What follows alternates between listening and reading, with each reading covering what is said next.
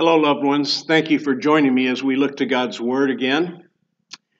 You know, I've been in pastoral ministry now for about 35 years, and I've preached a lot of funeral messages from a lot of different Bible passages. But you know, whenever I do a graveside service, I almost always go to the same passage because one day an event will take place from every gravesite of every believer. And that's the passage where we are today. 1 Thessalonians chapter 4, verses 13 through 18. I believe that these are some of the most powerful and most reassuring words of comfort and hope for those who are in Christ Jesus. Paul wrote these words because some of the Thessalonian believers were confused about their Christian friends who had died before the rapture of the church. They were troubled by the idea that they may miss out on some of the blessing of that great future event. They believed in the imminent return of Christ, and they believed that it would happen in their lifetime, and they tried to live in anticipation of it. You remember in chapter 1, Paul commended them, saying how they turned to God from idols to serve the living and true God and waited for his Son from heaven, whom he raised from the dead, even Jesus, who delivers us from the wrath to come. They had no idea what would happen to their loved ones since they died before the rapture happens. So Paul taught them the truth about what happens to believers who die. And loved ones, God does not want us to be ignorant about what lies beyond the grave for believers. And so he directs the Apostle Paul to explain very clearly for them and for us what will happen to believers who have died before Jesus returns, as well as for those who are alive at that time. He says in verse 13, "But I do not want you to be ignorant, brethren, concerning those who have fallen asleep, lest you sorrow as those who have no hope." You know that old saying, ignorance is bliss? Well, that does not apply when it comes to what happens after you die. Some people believe that we can't know until it happens, but loved ones, you can if you believe God. People will say, well, Pastor Mike, you know, we can never really know for sure, can we? And I say, yes, we can. So keep listening and I'll tell you why. He uses sleep here as a metaphor for those Christians who have died. Their soul has gone on to heaven, but their body is sleeping until the day of resurrection. And sleep is not a fearful thing for us, is it? As a matter of fact, most of us really look forward to a good night's sleep. Death is nothing for the Christian to fear. In fact, the psalmist says, "Precious in the sight of the Lord is the death of his saints." You know, there are few things more precious than seeing your child sleeping. And death is precious to the Lord because it is the means of his children to enter into his presence. 2 Corinthians 5:8 says to be absent from the body is to be present with the Lord. And so Paul leaves us these words, first of all, to give us hope. Now you can grieve, but not hopelessly. Because Paul says, I'm going to tell you why. Verse 14, he says, "For if we believe that Jesus died and rose again, even so God will bring with him those who sleep in Jesus." Now, if you don't believe Jesus died and rose again for your sins, then you have no hope. The reason we Christians can know what happens to us after we die is simply because Jesus went before us and he came back. He died and he rose again. He ascended back into heaven and he promised that he's coming again. And when he returns, he will be bringing the souls of all those who have died with him. Every person who has died in Christ does not yet have their permanent bodies. Evidently, the soul takes on some form so that they can see and communicate and recognize one another, but it's not their permanent body. When Jesus returns at the rapture, they will be coming with him. And verse 15 says, "For this we say to you by the word of the Lord, that we who are alive and remain until the coming of the Lord will by no means precede those who are asleep." So first of all, he assures them that this is the word of the Lord. This is coming directly from God. He tells them not to worry about those who have gone on to be with the Lord, because they're actually going to be the first to respond. In verses 16 and 17, give us a pretty concise explanation of how this event is going to go down. Now, let me just say that I know Christians disagree on the timing of the rapture. There are a lot of different ideas, but there are two basic schools of thought. Some believe Jesus is coming at the beginning of the 7-year tribulation period at the rapture. He's going to take the church, also called the bride. He's going to take it home to be with him, pictured in John chapter 14 and verses 1 through 3. Then after 7 years during which the Antichrist is wreaking havoc on the earth and God is bringing his wrath against Israel and the world, Jesus returns with his church. He sets foot on the Mount of Olives, destroys his enemies, restores Israel. He casts Satan into the abyss, and he sets up his millennial kingdom. Now, this is called pre-tribulationalism. So it presents the return of Christ in two phases, 7 years apart. The rapture first, meeting his saints in the air, then his return with his saints 7 years later to set up his 1,000-year reign on the earth, after which is the great white throne judgment. Satan is cast into the lake of fire. Now, that's the view I believe the Bible teaches. The other major belief is that the church will go through the tribulation, and the rapture and his glorious appearing happen almost simultaneously. This is called post-tribulationalism. Now, if you happen to be a post-tribulationalist, all I can say is that one day you will be very glad that you were wrong. And I hope you can take a joke. But now let me add this in all sincerity. Whatever view you hold, let us be united over the fact that Jesus is coming again. And may we all love his appearing. Amen. So let's look at what verse 16 and 17 says.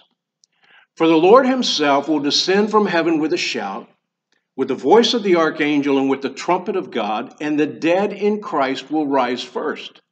Then we who are alive and remain shall be caught up together with them in the clouds to meet the Lord in the air. And thus shall we always be with the Lord. Now, the word rapture doesn't actually occur in the Greek. It comes from the Latin word for caught up in verse 17. For 2,000 years, believers have been expecting Jesus to return, and we've often been mocked for it, especially because there have been several foolish date setters through the years, despite what Jesus said about no man knowing the time. Now, we don't know when, but we definitely can see signs that indicate that the time is near. But now, when we're talking about an eternal God, remember, 1,000 years to him is like the blink of an eye. However, I do have to say that I believe so much Bible prophecy has come true that the evidence is pretty compelling enough that it ought to convince the most fair-minded person that if they would honestly evaluate the evidence of the resurrection of Jesus and fulfilled prophecy, that they would see that it is actually history now. After all, history is his story. Now, I know we live by faith, but loved ones, we've got plenty of evidence to support what we believe. This is not a blind faith. We may not have seen Jesus or God with our eyes, but the evidence of his reality it's etched in the universe, on his creation, in science, in history, and in the lives of men and women who have been transformed by his power. Only fools deny his existence, the Bible says.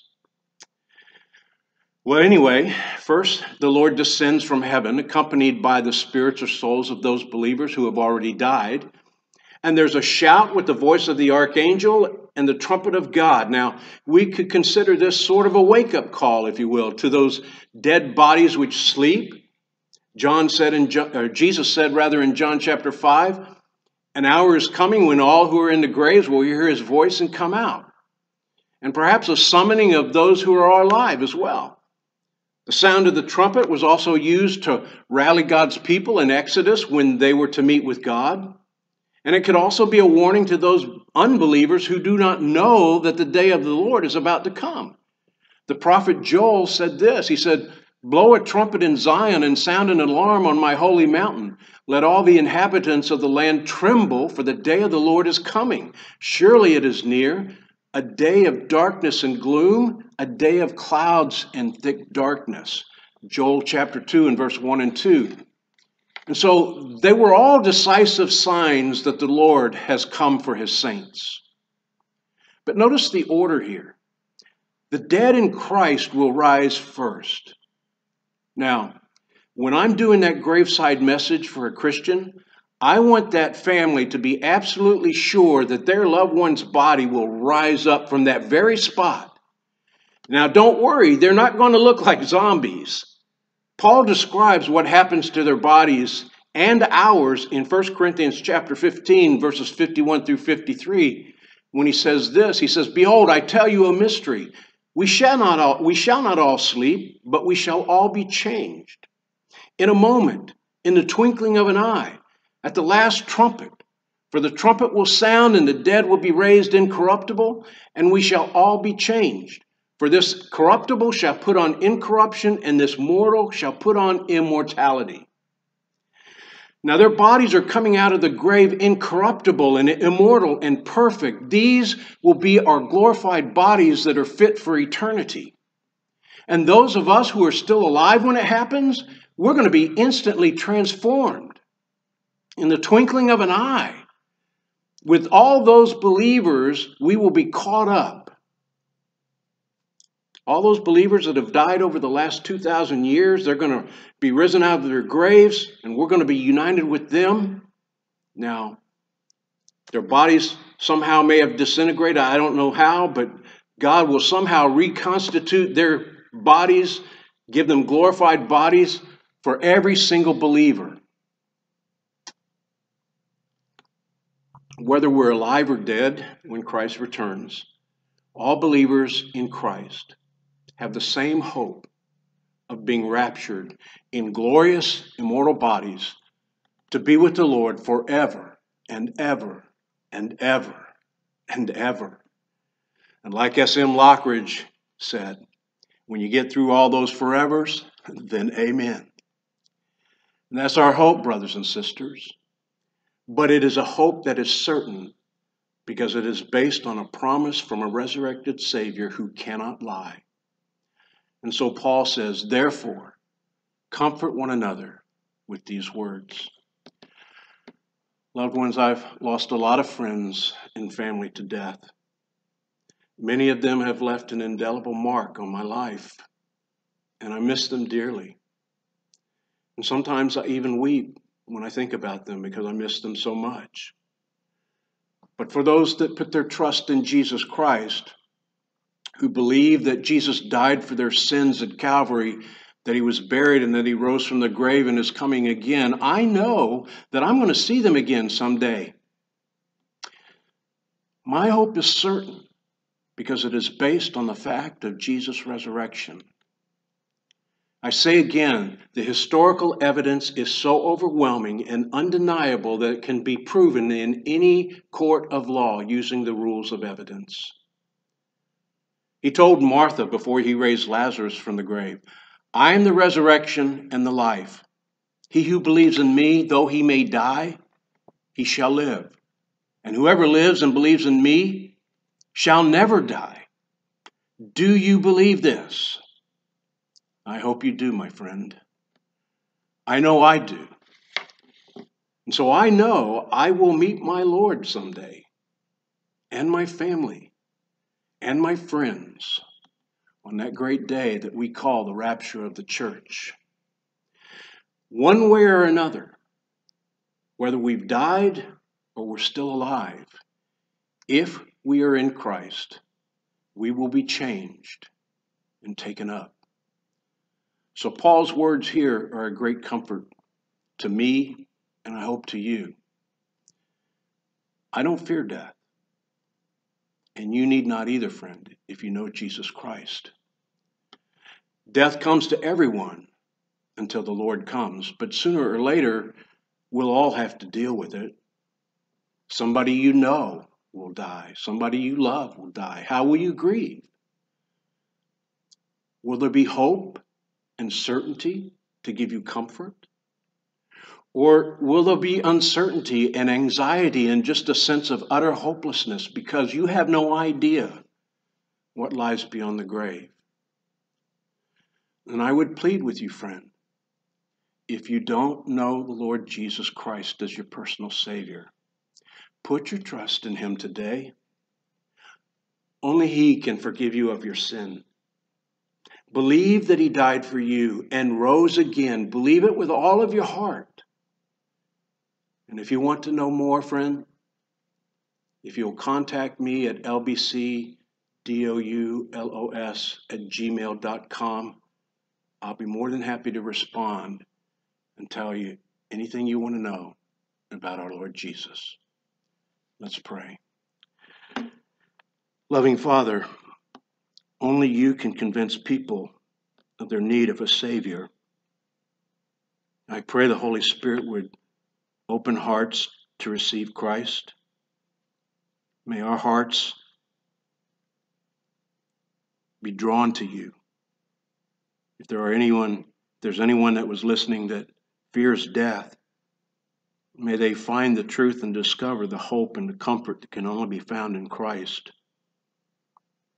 Father, draw them to the Savior. We pray and ask this in Jesus' name.